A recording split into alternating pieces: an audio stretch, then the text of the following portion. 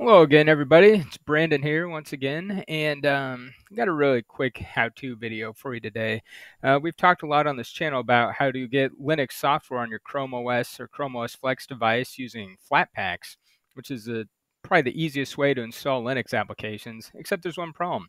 When you want to get rid of said application, it's not so easy to get rid of. What I'm going to show you works for both Chrome OS on Chromebooks, Chrome OS Flex, or on Linux, or on FightOS. But just to give you an example of what the problem is, when you load up your launcher here, on a normal Linux app, if you install it just the traditional way, you can right-click on it, and there's an uninstall option.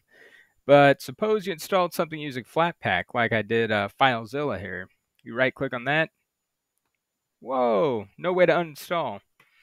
But don't worry, there is a way to uninstall. You just have to do some typing in the terminal. So I got my terminal open here.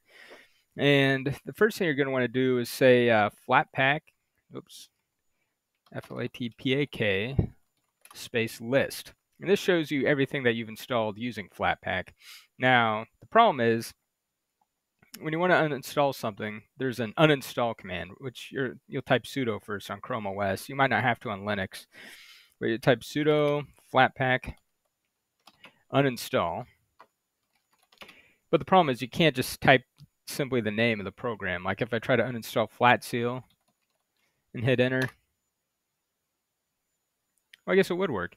As far as I know, you used to have to type the entire application ID like this. Looks like now you can just type the name of it. So maybe it's always been like that. I think it has not been. But so anyway, just type yes, and then it'll go. I kind of look like a fool for what I said earlier.